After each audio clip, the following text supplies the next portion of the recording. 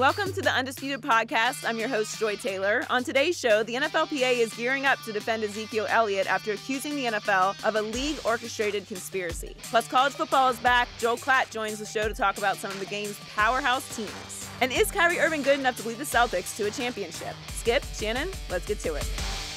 We have to start with the shocking new developments in the Ezekiel Elliott case. The Players Association has requested a temporary restraining order asking a Texas court to block any suspension of Zeke. The NFLPA said there was, quote, a league-orchestrated conspiracy by senior NFL executives against Elliott.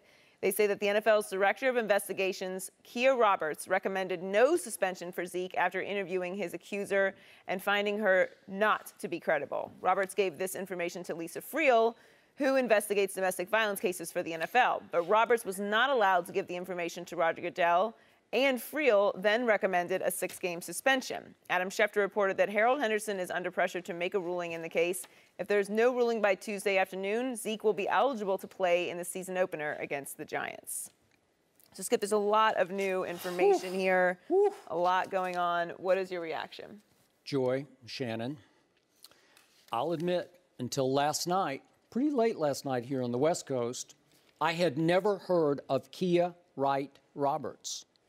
Fair to say? Mm-hmm. Now she has gone down in NFL history and Dallas Cowboy history as the woman who had the guts to blow the whistle on her boss, Roger Goodell, and expose his corruption in the weak, small-minded, wrong-headed, shameful way he runs the greatest league in the world. Mm-hmm. I don't know how Roger Goodell still has a job, but we'll discuss how he keeps his job in just a moment. But this morning, first of all, I want to applaud Kia Roberts for having the courage that she had. Mm-hmm. As Joy points out, she is the NFL's Director of Investigations, or at least she was the NFL's Director of Investigations, because I don't know, but I'm going to have a hard time believing she's going to be able to keep that job. Mm-hmm. She risked that job because she wanted to do the right thing, which is to tell the truth. So she testified.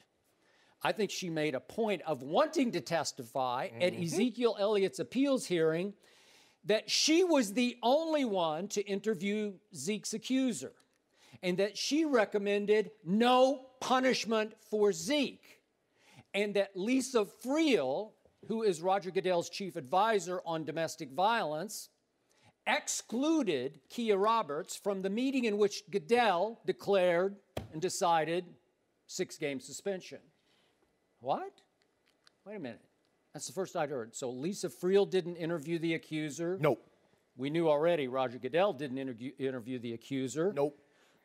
And they ignored the conclusion of the one woman who did interview her, who is extremely, extremely qualified to come to a conclusion. Because let's look at, quickly, Kia Wright Roberts' background.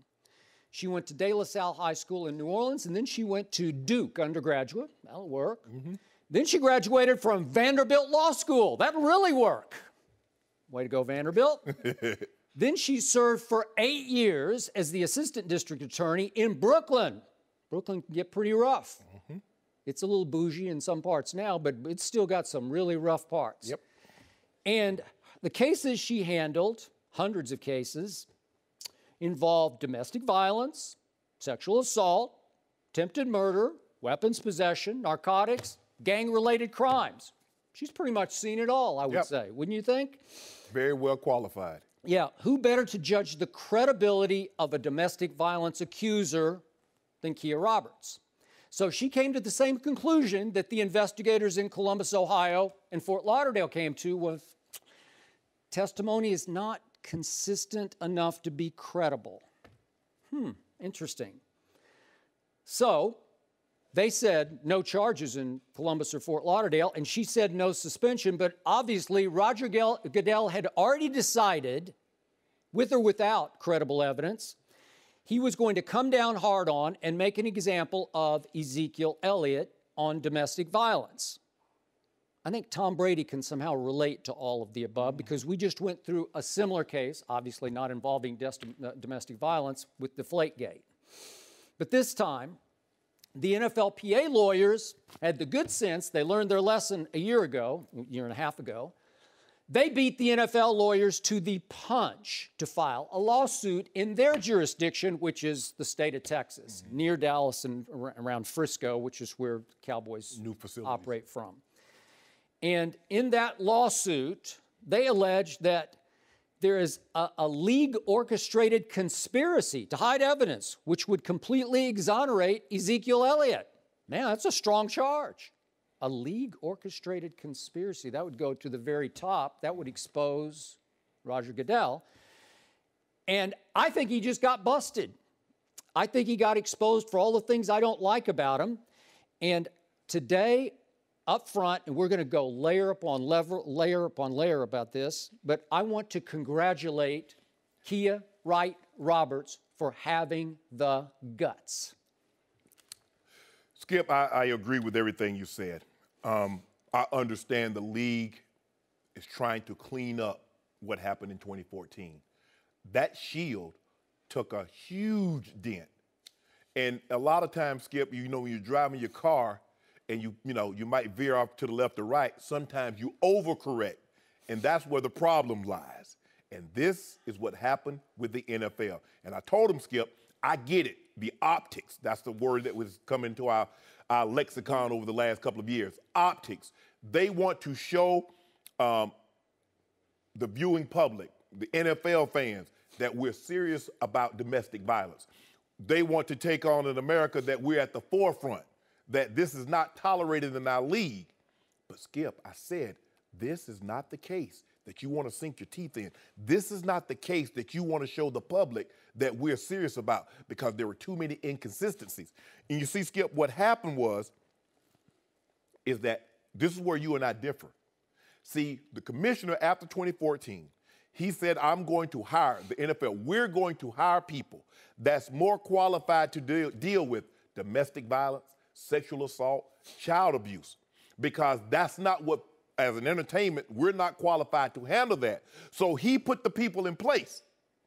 Okay, boom.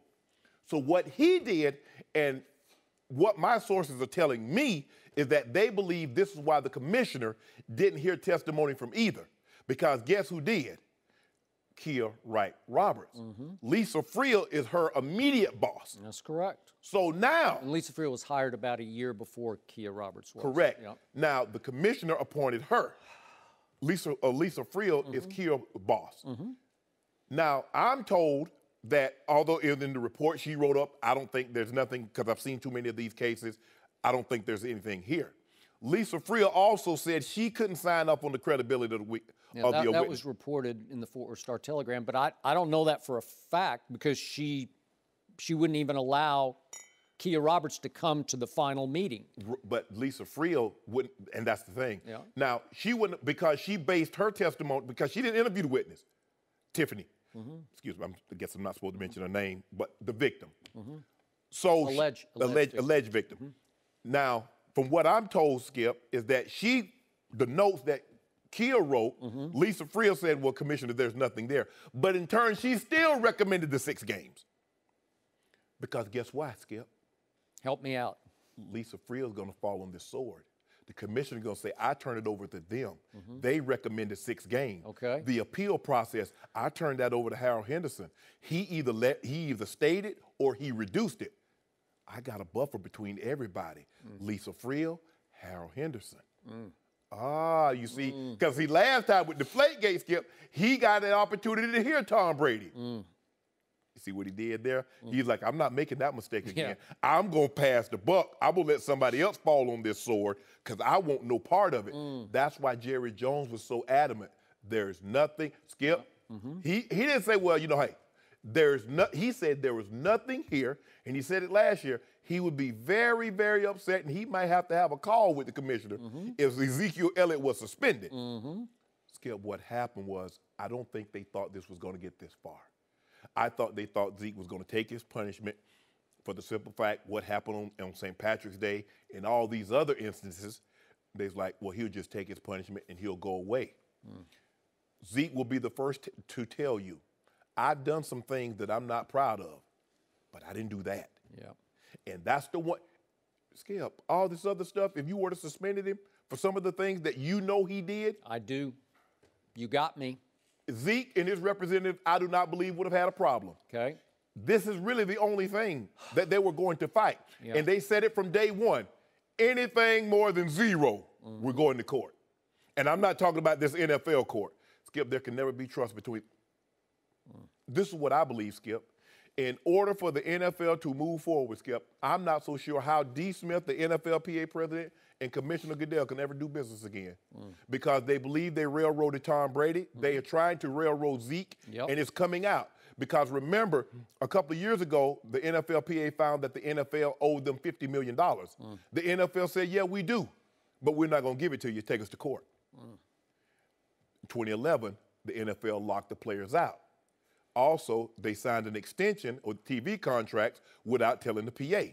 Skip, there's no trust between these two. Skip, if I don't trust you, you don't trust me, how do we move forward?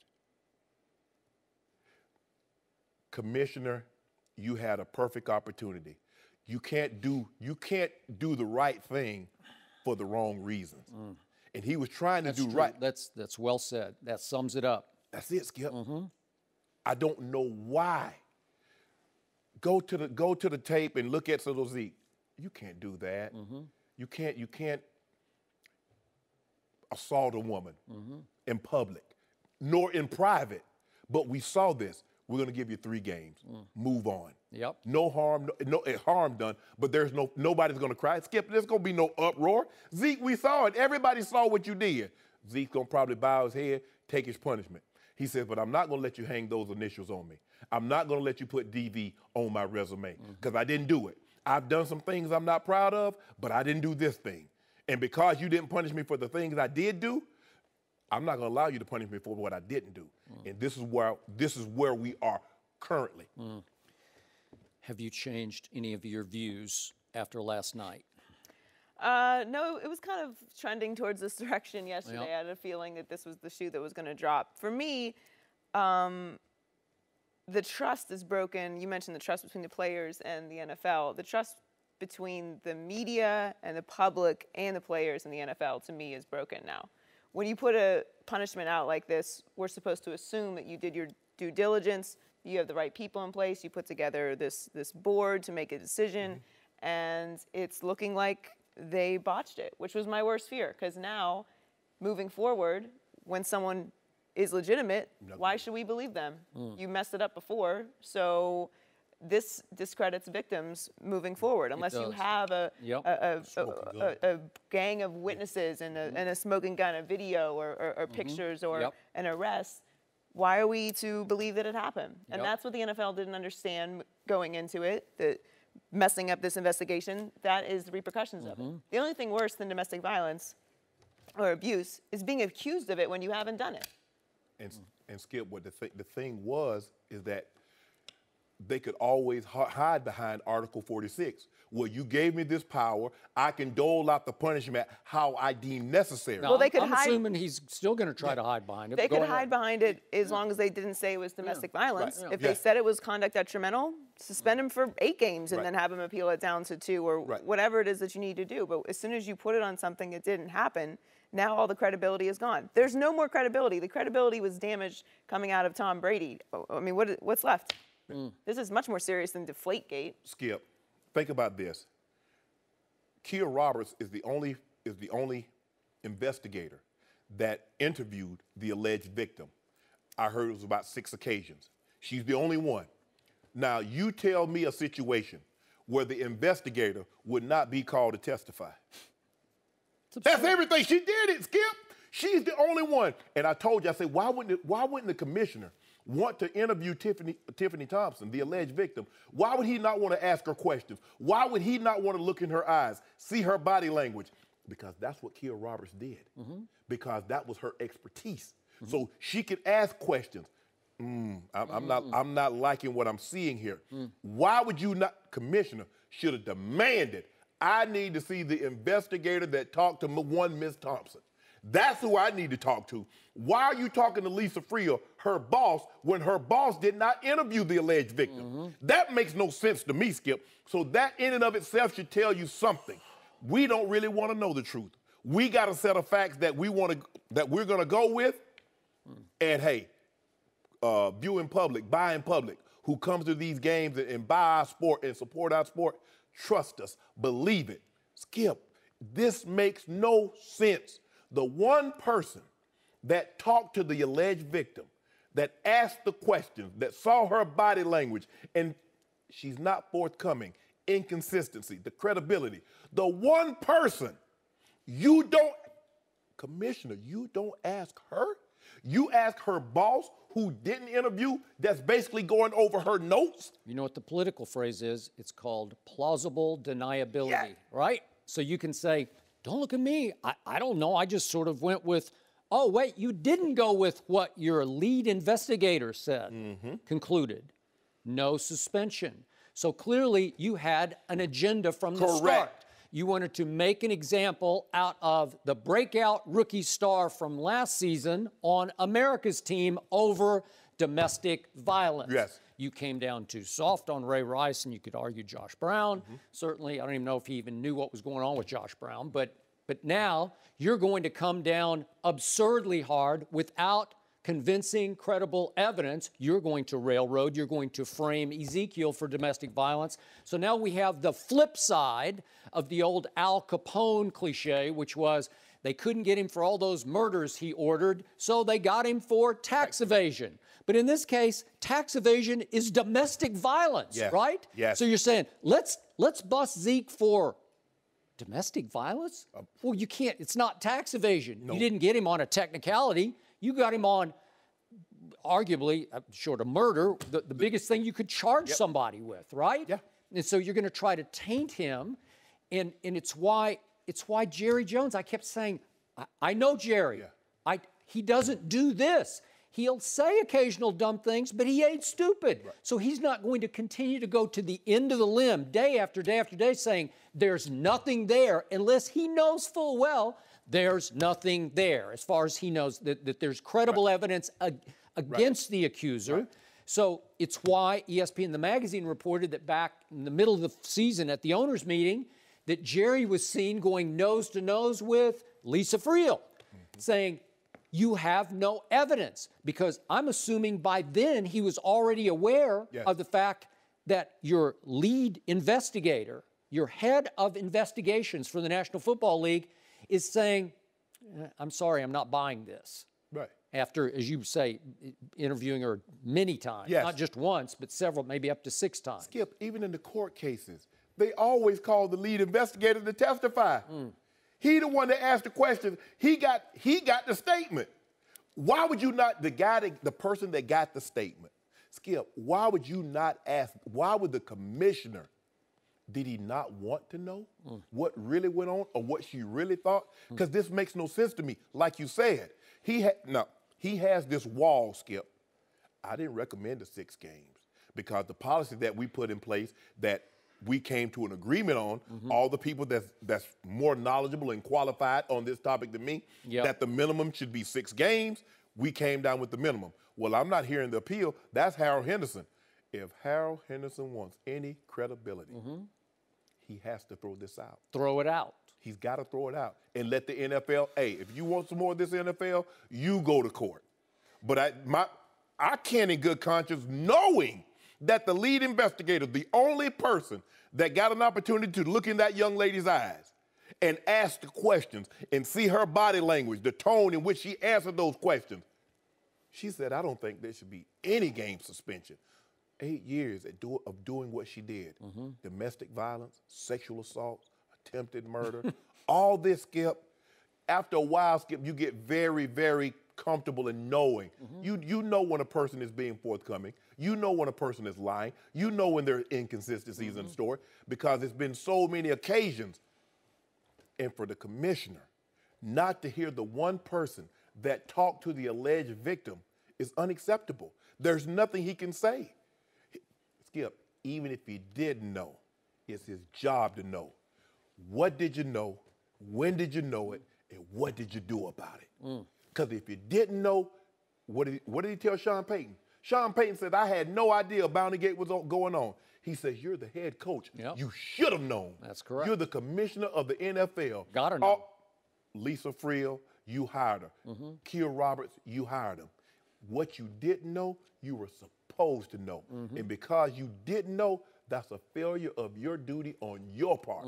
And you're going to have to answer to them other 32 owners. Well, now, Skip, this is still not the owners. They decide commissioner's fate. Now, we know, too, how many more can they get on their side if they want to make a change at the top? Because we know they got two, and those are the two most powerful. The two. Yeah. And you know that one in Texas, you know, he real powerful, Skip. He owns the most valuable team in all of sports in the world. That's how powerful he is. So now we're down to the stalemate that we talked about yesterday. Okay, so does Harold Henderson try to compromise? Does he try to present, well, okay, we had procedural violations here, so we reduce from 6 to 3. No, it's domestic violence. Yeah. Are you saying he did it or didn't do it? Aren't we back to did he or didn't he? As simple as that, Skip. She said and he said. Are you somebody has to be right here because this is too big a thing to be wrong on, right? You're exactly right. So now you can't reduce to 3 games. Let's compromise with 3 games.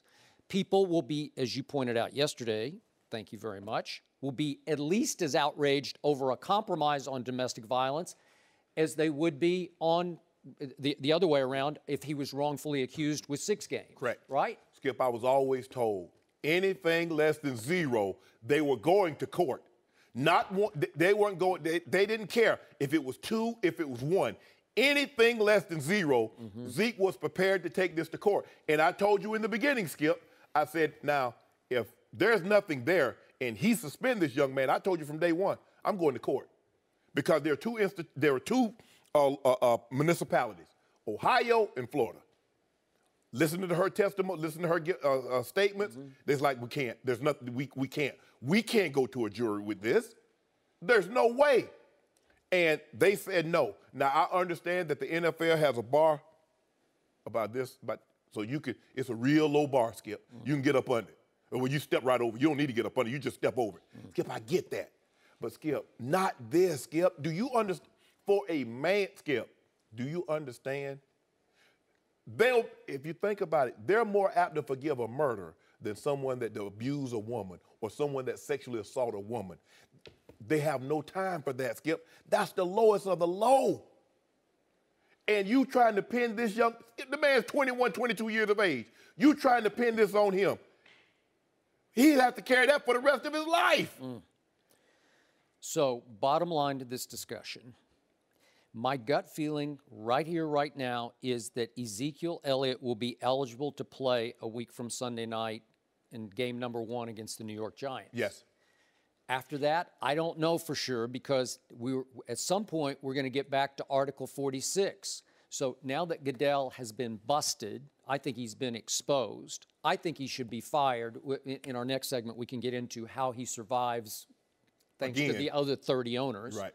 But now, again, they beat the NFL lawyers to court, so they're in the right jurisdiction. And I'm pretty sure a Texas judge in the neighborhood of where the Cowboys play would sit back and say, sure, they file for a restraining order. It'll become an injunction against. So now Ezekiel will stay eligible, but at what point does Article 46 kick back in? This is a little over my head because it becomes legalese. But at some point, Roger Goodell can just say, I don't care what any of you say. I don't care what the evidence said. He's gone for 6 games. He could stand on 46 because last collective bargaining, they said, hey, you can be judge, jury, and executioner. But there got to be something. At least in the Flakegate, Skip, they had the guy going into the little area. He stayed for 90 seconds. The protocol, they caught him trying to sneak the balls out of the. That was really all they had. Exactly. Yep. So you had a lot of circumstance. Skip, they got nothing. The lady said no. Their forensic experts said, well, this is what happened.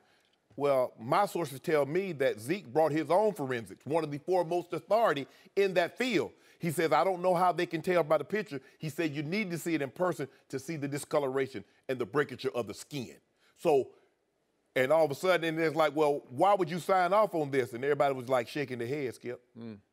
I'm like, Article 46 is one thing, Skip. And there are a lot of guys that players currently playing that don't trust the commissioner, doesn't trust the NFL. If he were to still hide behind Article 46, there is no question in my mind he would lose all 1,500 of those players' trust. What is the point of this, though? What is the? There's just no reason in it for me. Why? Like, why dig in on this case? Is there anyone in the room that's like, hey guys, maybe not, just my humble opinion, maybe not the best idea. Just. Is no one wants to speak up? We all know that Roger Goodell should, fine, but not anymore. Until she finally said something. Yep. We all know that Roger Goodell should not have ultimate power. No. We already knew that there's been enough cases where he's messed it up. And just quickly, just to make sure everybody got this, they went outside the league office and brought in 4 people to serve on a committee, all of them highly qualified, to assess this to begin with, and to give their results to another committee, including Lisa Friel and Jeff Pash, the general counsel for the league, and that Adolfo Birch, who's the labor policy chief. Okay, so they were in on the final session with Lisa Friel, who does not look good here either, with Roger Goodell on punishment, on how. Okay, so the committee to me was a complete sham. It's just sham. It's just, look what we did. We brought in 4 highly qualified people from, captains of industry to come in and give the recommendations. But at the bottom line is, it still comes down to Roger Goodell's the one that makes the decision. He does. He did. He should not be the final say on the punishment. It should be a panel of people that are presented with all the evidence, and then they vote on it. We have something in society like this already. It's called a jury. Skip, but here's the thing. Good point. Okay, you got those 4 people. You got Lisa Friel, you got Roger Goodell, you got Jeff Pash, Adolfo Birch. You got all them. Bring Kia Roberts in. Let her sit down in front of them and tell them what she knows. Then if you make that decision, okay, Skip, I might not agree with it, but at least you heard from her. If you can make your decision. But they knew already. I'm sure she had made it clear. She was the dissenting voice in the office. She was saying, this is crazy. She might have been the dissenting voice with Lisa Friel. Yeah. I don't believe Adolfo Birch. I don't believe these other guys heard. The commissioner didn't hear it. He needs to hear it from her. She need to be in there. Okay, Kia, you did the investigation. What do you think? As a professional with this much on the line, and take the business side out of it, just the societal impact of this, how do you sit there and say you feel comfortable making a decision like that without talking to the person that's accusing you? I don't know. Yeah, they should be ashamed of themselves. This is terrible. It's a joke. It's all shameful. But my gut feeling is Zeke will be able to play on Sunday. Do you agree with that? Yes. And then what? Is he completely exonerated? Will this go completely away? The NFL is not going to let this thing go. That's what I'm saying. Now, Roger Goodell, for all of my dislike of, and again, I don't dislike him off the field, just the way he operates this league, he is a proud man. He is a stubborn man. He will fight back with all of his might and power. So my worst case scenario as a Dallas Cowboy fan is that Zeke will stay eligible for the first 9-10 games, and then somehow this will kick back in, and he will be gone for the stretch run. Hey, you lost. You played the game. You tried to play a game. You lost. Commish, you lost. You lost. He lost. You tried. You were stealing cookies. He lost the game, and he lost face. Yes, and you got caught. Reputation. You got caught with your hand in the cookie jar. Right. Just let it go. Don't make a bad situation worse. How do you do that? Hey. Do you have a press conference? Do you say, I screwed up? No, I ain't gonna come out there. I can't let y'all see me. I can't let y'all see me red face. His face will be redder than Joy's dress. I can't let you see that. That is correct. It should be. We're just gonna move forward with Zeke go play. And we go just let Harold announce on Monday or Tuesday. Can we pretend this didn't happen? No, unfortunately, we can't. no. Exactly. We can't. No mercy. Hey guys, before we move on, I wanted to tell you that the Undisputed podcast is brought to you by Barbasol. The biggest thing to happen to Barbasol since shaving cream is also the only thing to happen to Barbasol since shaving cream. Introducing new Barbasol razors. The brand America trusts for a close, comfortable shave now has premium disposable razors. Barbasol's close shave technology on every razor means you get an advanced pivoting head and ultra-thin open flow blades. The Ultra 6 Plus razor also features a 7th blade specifically designed to refine and style tricky areas like under the nose, sideburns, and beard. Visit Barbasol.com and get a $2 savings coupon and see for yourself why Barbasol razors are the #1 new disposable razors out there. You're looking good, America. You're shaving with Barbasol. No mercy. We're joined now live in New York by Chris Carter, whose new show, First Things First, starts Tuesday morning at 6:30 Eastern here on FS1. Good morning, Chris. Tell everyone out there why they need to watch First Things First on Tuesday morning. Oh, well, if you don't want to watch for myself, you got to watch for your good friend, Nick Wright. And recently, we're very, very fortunate as a Fox team, FS1, to be able to hire Jenna Wolfe to bring her aboard to be the co-host. So we're really looking forward to launching on Tuesday after a great holiday weekend. Fresh takes, a lot like you guys do, a little different style. You guys are the best at debating. So people are like, why are you going to do a debate show? We're not going to do. We're going to do the first sports conversations, big opinions, big personalities, starting on Tuesday, September the 5th. Be on before you guys, to launch you guys off into the stratosphere where you guys deserve to be. A little bit different than you guys show, but still within the FS1 family as far as what we're doing, as far as big opinions and the personalities that we're bringing. Chris Carter, I want you to know Skip, that how you doing, buddy? I'm doing great. Or I'm doing better this morning than I was yesterday. But I want you to know that even though you and I occasionally clash back on ESPN, I have come to know you. I've come to love you. I've come to believe in you. You are always a ratings magnet at ESPN, a powerful voice. And I want you to know that I feel blessed to have you jump-starting our show morning after morning. We appreciate that. Oh, no, thank you. Skip, you're one of the people that took the leap of faith and decided to come to FS1. And then a number of us subsequently, Shannon, Joy, even before that, have decided that we trust FS1 as far as our career. We're looking forward to it. Colin in the afternoon with the herd, you guys leading into them, and now Nick and Jenna and myself, we have an opportunity to have full programming throughout the day. The live sports talking market is wide open in the morning. There's people getting divorced, so it's a perfect opportunity for us to build a launch. Hey, CC, I hate you got that nice view, but that's okay. We got the weather, but we need a nice big lead because Skip kind of slow, and he getting his old age, he can't run like he once could. He's down to 5 miles in the morning instead of the 10. And yeah, you know what? No. It's a pleasure to have a clutch receiver kicking off our show now as opposed to this guy. Shannon, no, anytime I'm on the set, we 3 wide. We got to keep you in the middle. We 3 wide on you. Well, we're very excited about First Things First on Tuesday. We can't wait for it. But, Chris, we've got to talk to you about the big story of the day. The NFLPA accused the NFL of a league-orchestrated conspiracy against Ezekiel Elliott. What's your reaction? Well, I think conspiracy, it's really hard to prove conspiracy. What I think they have, in talking to people that are very, very close to Zeke in the situation, they thought that the burden of proof was on the National Football League. They thought that they had enough evidence. They thought that they could present some things and present in their case that might be able to punch holes in the 6-game suspension.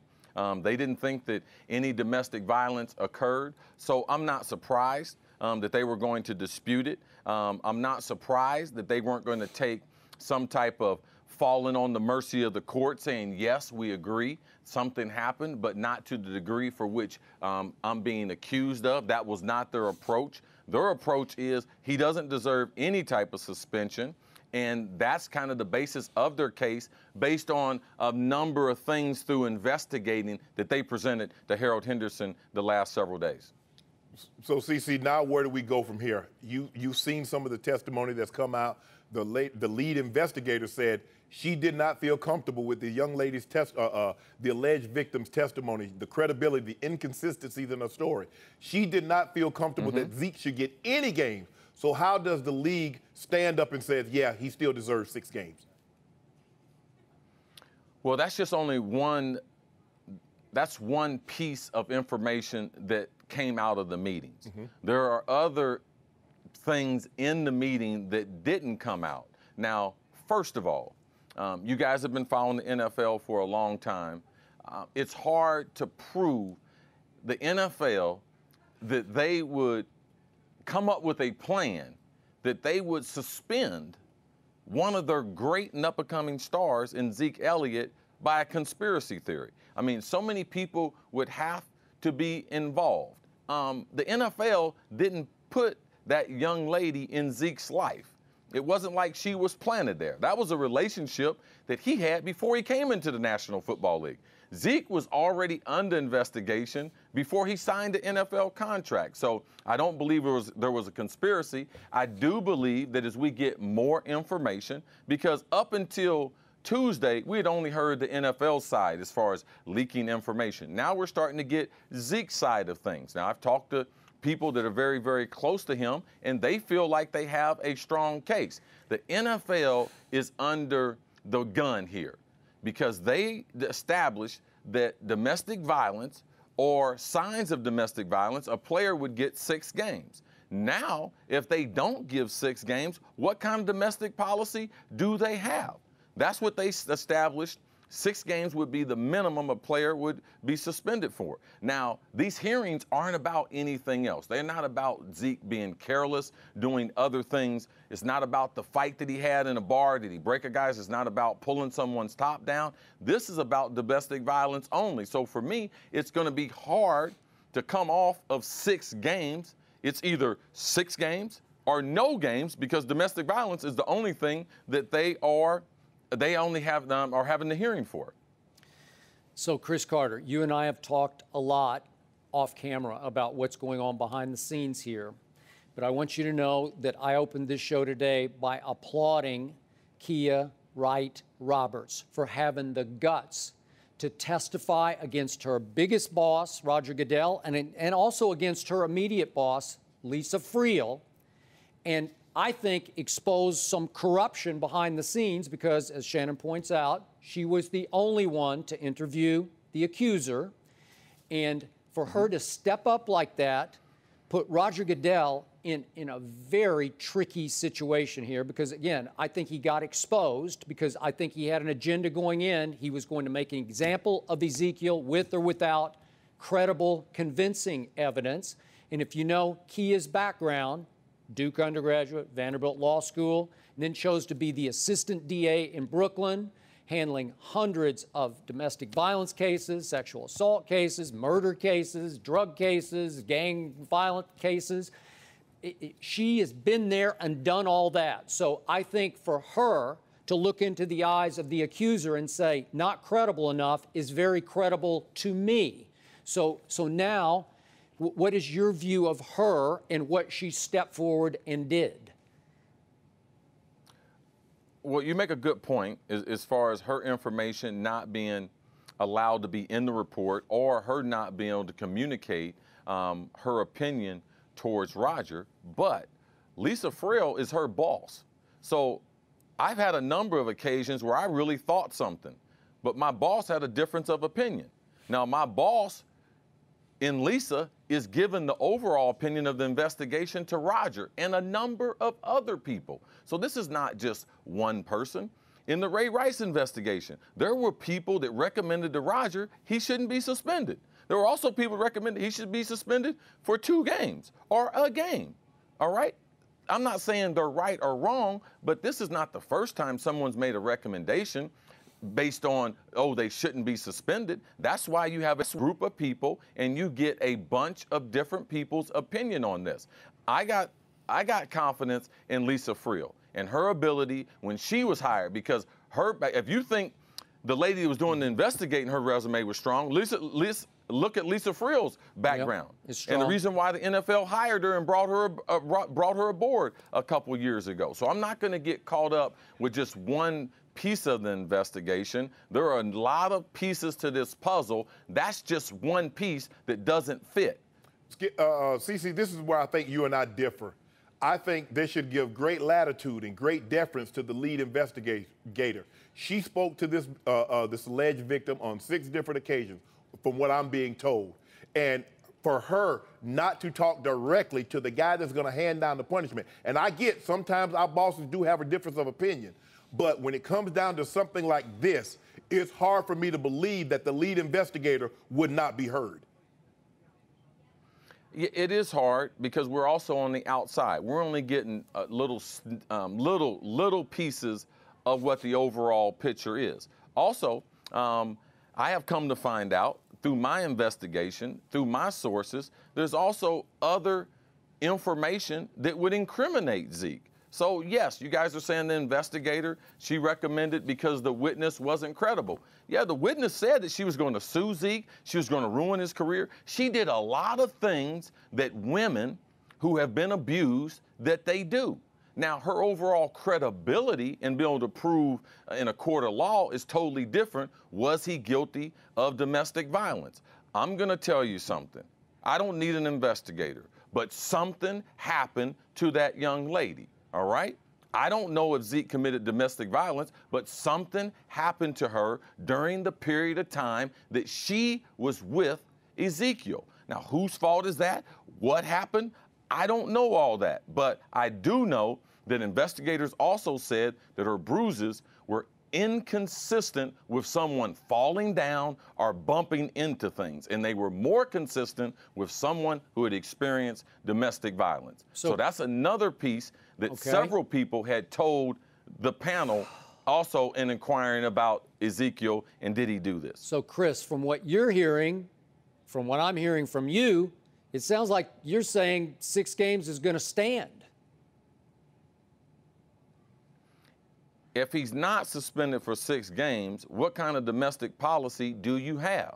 This is their policy, 6 games minimum. I'm not getting into did Zeke do it? Did I think he didn't do it? That's irrelevant. I'm talking about what the policy is. And you don't have a policy if someone you think committed domestic violence and you don't give them 6 games. It's inconsistent. The Ray Rice thing, it was botched. It was inconsistent. The Josh Brown investigation, it was botched. It was inconsistent. With Ezekiel Elliott, there should be some type of consistency if you're going to have a program. If not, just let it be a free-for-all like it was before. Don't punish guys for domestic violence or violent crimes against women, elderly, or children. We'll just let it go like the Wild Wild West. CC, for me, the problem that I have with that is that when you're dealing with this issue, it can't be a think. You can't think somebody did this. You got to be able to prove this beyond a reasonable shadow of a doubt because you're going to tag this man. There are things that are, you know, in the hierarchy. I believe a sexual predator, a domestic abuser, they get viewed differently even than a murderer. And to tag this young man with those initials, DV, no, I don't need to think. You got to prove this. You're not going to hang this on, if it's me. Now, I'm talking about me, I'm not talking about Zeke. But I'm not going to let you hang these initials on me because you thought. You need to be able to prove it. And the burden of proof should not be on Zeke. She brought these charges. She said this happened. It shouldn't be on Zeke to prove he was innocent.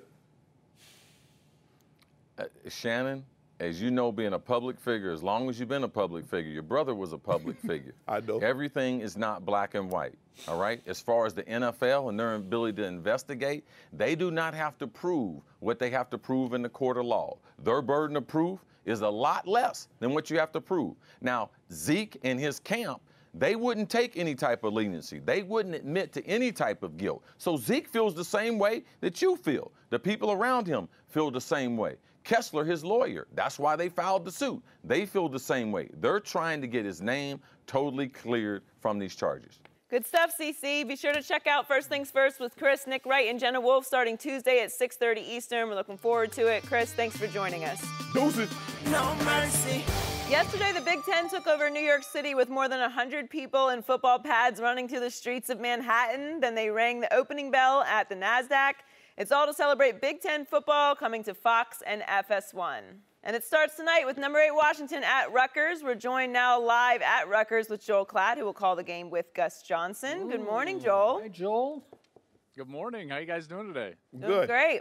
Let's get into the big game last night. Second-ranked Ohio State got off to a slow start and trailed Indiana into the third quarter. The Buckeyes offense then turned it on in the second half, led by 181 rushing yards by freshman J.K. Dobbins, and they pulled away for a 49-21 win.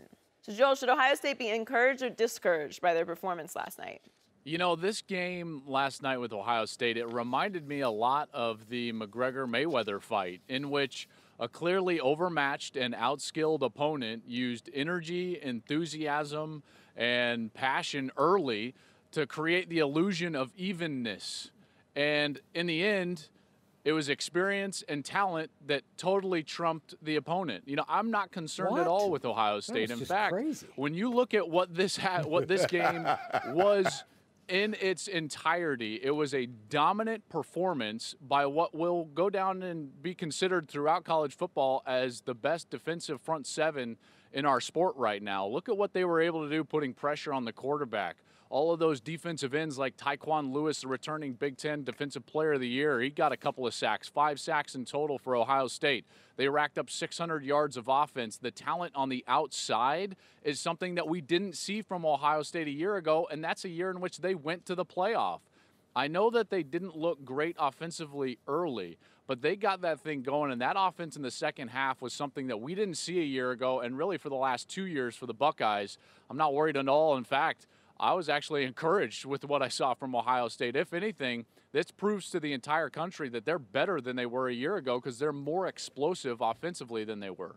Joel, I don't know if you actually watched the McGregor fight, but McGregor won the 8th round and had Mayweather in trouble early in the 9th round and then just ran out of gas. Is that what happened in that game last night? I don't think that. No. Wait, did Ohio I saw a clearly overmatched fighter.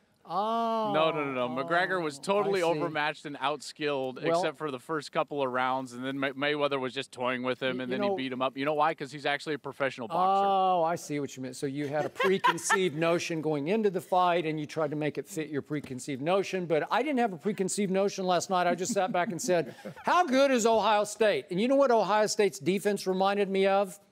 Saban's defenses at big games when they just get torched and you guys try to cover for them and give them a pass because they can't stop the pass. So last night, Indiana throws for 420 yards. They couldn't run a lick. They had 17 yards rushing. But to give up 420 through the air and kind of hang in the game for 2.5 quarters, I don't know if that's a great sign because you would think that defensive front of Ohio State's, it goes like 12 deep in the defensive line.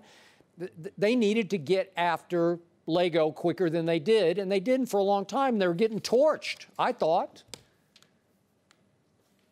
Well, part of the issue with that is that volume is going to create numbers. So if you just look at total passing yards, yeah, they gave up a lot of total passing yards, but you don't take into consideration that the yards per attempt were actually down. They intercepted Lego, I believe, 3 times, turned him over 3 times, intercepted him a couple of times, in particular in situations where their offense could quickly capitalize with points, which is the mark of a quality, if not championship-level team. Plus 65 passing attempts, you're going to give up somewhere in the neighborhood of 350 yards. That's just the mathematics of it.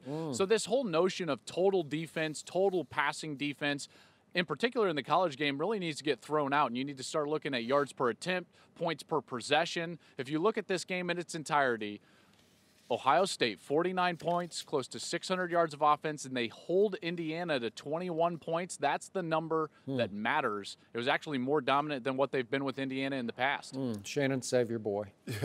Joel, I'm looking at Ohio State, and early on I wasn't impressed, and I agree with you. I think it reminded me a lot of the Conor McGregor fight, and Ohio State ended up knocking Rutgers out. But maybe it's just me, but J.T. Barrett, I'm not impressed. I mean, you have a guy that has 7 skill position players, 4 wide receivers, a running back, and a tight end to go in the first 3 rounds. I'm just not impressed with him.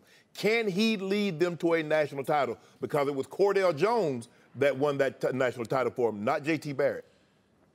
You know what's interesting with Barrett is that we haven't seen him improve, and that's what all of us would like to see some improvement from the year before. I thought it would take place. He's got a couple of coaches that I think a lot of. First of all, his offensive coordinator, Kevin Wilson, I thought was going to change the passing game, get more downfield, which is what we saw in the second half. And then Ryan Day comes in. He's a former Chip Kelly disciple, if you will, and he's their quarterback coach. I thought he would be improved. I thought he would be improved not only with his quicker delivery, but I thought he would be more accurate. Did he leave a little to be desired? Yes. I think J.T. Barrett left a little to be desired. If I were concerned about one area of Ohio State's team, it would be Barrett's inability to get the ball down the field. Now, those athletes on the outside, in particular a freshman getting close to 30 carries and going for over 100 yards, and J.K. Dobbins, do you see the speed from Campbell and Dixon on the outside? These guys are more explosive than they were a year ago. This in the skill positions reminds me more of that 14 team with the Elliots and the wide receivers on the outside that were able to get down the field and ultimately score a lot of points. And I think that's going to help Barrett as this season moves along. No mercy. Next up, number 1 Alabama will open their season tomorrow against number 3 Florida State. This is the first time that the top 3 teams have met in their opening game of the season. Bama is a 7-point favorite heading into tomorrow's showdown in Atlanta. Joel, how much of a chance do you give Florida State to pull the upset? I think they've got a great chance. Florida State is a really good team, and in particular in the right areas to match up against what Alabama might be bringing to the table. I think this is the best secondary that Jalen Hurts will have played in his career. This is the most talented secondary in the country that Florida State has. They probably have the best defensive player, or at least prospect, in the entirety of college football, and a guy named Derwin James, who's back from injury. And then they've got a returning quarterback that is a really good player, and he displayed a lot of toughness. And if you look at the quarterbacks that are able to succeed against Alabama, it's, yes, the ability to run and all that, but it's also the ability to endure. Think about what Deshaun Watson and Chad Kelly had to go through to beat Alabama teams in the past, and that is generally in the first half and the first 3 quarters, enduring punishment. DeAndre Francois, guys, was sacked the 109th most times in the country last year with, 36 sacks. This guy can endure punishment, and that's one of the necessary traits that you need to line up against Bama. I still think Bama edges them late, but I think it's a really close game, maybe a 3-point game. Go ahead, St. Nick. Nah, you already know. You already know. I don't know Look, say. What is it going to be, 40-6? This is what you have to admire at most about Coach Saban in Alabama. They will play anybody, anywhere, anytime. He's not dipping a toe in the water like, ooh, I need to get my warm up. Florida State, you want to come see me in the new Mercedes-Benz Dome? Come holler at your boy St. Nick. So, route? What do you got? I got 10. By 10? That's all? Yeah. Well, that's a close game. Hold on. Florida State got athletes too now, Skip. I mean, you make it seem like they playing Rutgers. Okay, but I'm looking at Alabama's defensive backfield. Mel Kiper's top 25 preseason. St. Nick's got 3 members of the top 25 in this defensive backfield. That's pretty great, right? But they lost 7 defensive starters to the draft. Yeah, but watch what'll happen. Just watch, it'll be another big game, St. Nick, ain't Nick game. And watch, Florida State will score 30, but Alabama will score 40 because I don't think they can stop Bo Scarborough. And I like Jalen Hurts more than you guys do. I know he struggled some down the stretch, but I think with Brian Daboll, they'll run the ball more. And I do think, you know, with Calvin Ridley, who's also in Mel's top 25, I think they're going to be a high-powered offense. So I'll say 40-30 Bama. Well, then what's your problem? Again, that's a win. Okay, they win, but they'll give up 30, and you guys will say, oh, but it's just mathematics because they threw the ball 74 times, so they scored 30 points. Skip. What is the point of the game tomorrow night? What's the point of the game tomorrow night? You tell me. What was the point of the fight last weekend? If you are the greatest defensive mind in the history of pro football and college football. Lose. Yeah. You can stop them and lose. Oh, I mean, what is the point? To win I'm actually giving St. Nick a compliment because usually they give up 40 in a big game. I can show you, like over the last 3 years, they've given up 10 40s. You know, that's just terrible. But again, they'll give up only 30, so it'll be a pretty good St. Nick game. And they'll win by 10 because they'll just bulldoze Florida State's defense. Sure will, and they'll be having every chicken time sandwiches I come on after the here. And you start talking about Alabama, you bring up these 8 to 10 games that apparently Nick Saban and the defense haven't been up to. Well, that's what you say. That's what you say. Oh. I'm gonna pose a challenge to you. Find a team that has less than those 8 games where they give up a lot of yards or points. It just doesn't happen. This is a volume sports in college football. It is a volume sport. You call him St. Nick. The man I'm sitting across from has put him on the Mount Rushmore of the NBA, the NFL, and college football. College football. Really? Come on. I mean, come on. He's like the greatest defensive mind in football history, and yet I keep looking at gave up 40, gave up 40, gave up 40, 44. Well, what is this? Gave up 3 in the national championship game to LSU. Stop back. stop backing him into the corner of just being a defensive coach. The guy is just a great football coach. Just period. You know why? Because he wins the game, which is the point. But Nick Saban is the hands-on coach of the secondary. And now he's got 3 players in that secondary in Mel's top 25 for next year's draft. Well, you should shut people down and shut them out and watch. They'll give up 30, and you guys will say, it's okay. It's the way college football is anymore. There we go. I beat you to the punch.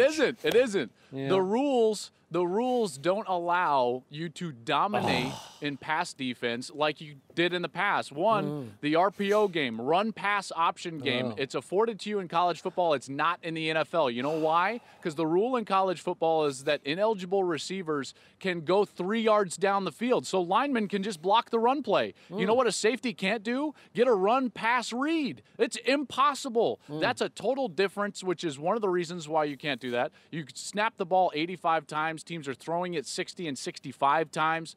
Total passing defense is a farce of a stat in college football. It matters what you do in the red zone, keeping points off the board, and it matters what you do per possession. Those are the numbers you should be looking at when evaluating college football. Passing defense. Come on, Skip. What are we talking about? St. Nick and FSU tomorrow night. Tonight, Washington, Rutgers at 7 Eastern on FS1. Roll Tide. With Joel and Gus Johnson on the call. Joel, thanks so much for joining us. No mercy. LeBron James and Ty Lue have, quote, cooled on the Isaiah Thomas trade after it was revealed that he could miss significant time with his hip injury.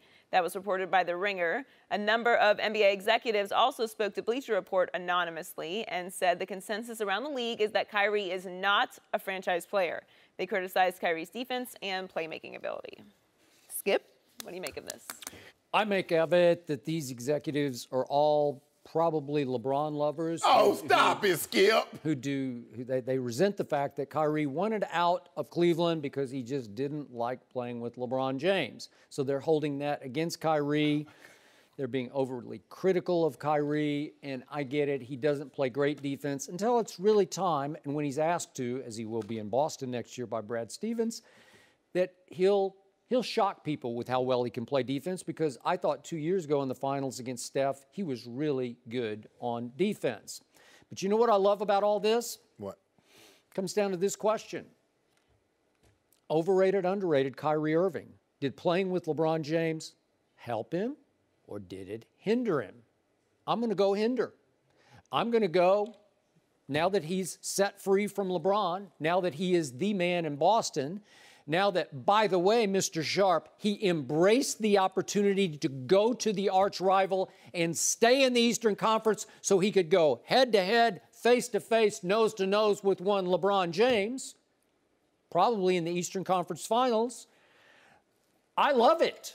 I think he embraced the opportunity to show you, Mr. Sharpe, that he is better than LeBron James as far as leading a team that will now eclipse LeBron's team. I'm not saying he's a better overall player, but that he can be the man, that he can dethrone LeBron in the East. He could have said, hey, I want out of here, but get me to the West. Let me go to Phoenix. Let me go somewhere else. But no, when presented the opportunity, and it sounded like he had sort of de facto what do you call it, veto power of the trade, that he said, I'd love to go to Boston. No, the only veto power he had is whether or not he would sign a long-term deal. He didn't have, LeBron James has no trade. No, I got it. But he said, I will commit long-term to Boston, right? Yeah. And by the way, my Spurs really wanted Kyrie Irving, just for the record. And then he wanted to go to the Spurs also. He did? Because Boston Celtics, I'm looking at my list says Spurs, Minnesota, the Knicks, and the Heat. Those were the teams. I mean, I'm looking for Boston. Can you pull up and see if Boston was on that original list? Go ahead. Yeah, but again, that's an Eastern Conference team, not a Western Conference team, because he wants a little piece of LeBron here. Why didn't he say the Nets? So what are we looking at here in Kyrie Irving? Well, he became the closer of the Cleveland Cavaliers. Did Michael Jordan need a closer? I never heard that. You know, that's... This is not Michael Jordan. This is Kyrie. What did the execs say? Okay. I don't care what they say. I know what I think. Because in his career, in overtime games, Kyrie Irving has hit 48 of 50 free throws. That's just extraordinary. That's 96% of his free throws. LeBron career overtime regular season is 74%, which is not bad, but it's not Mount Rushmore. Can I ask you a question? Yeah. I mean, looking at your notes right there, Yeah. how many of those overtime games came in his first 3 years when LeBron wasn't there? I don't know. Okay. What'd your research No, tell you? that's not for me to say. I don't really care. You gonna let me have a turn? I'm just getting started. You going to let me finish? Okay, go ahead. Okay. So, who hit the shot of shots to win Game 7 of the finals in 2016? Game 7? Oh, it was Kyrie Irving. Mm-hmm. And then Christmas Day, who hit the shot of shots in the big marquee national game on this last Christmas Day?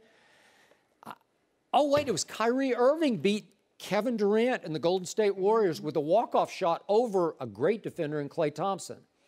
So now we got a Kyrie Irving that had a chance to close Game 3 of the finals, which was the turning point of this past finals. But no, LeBron took it upon himself for the last 5 possessions. He said, nope, get out of my way.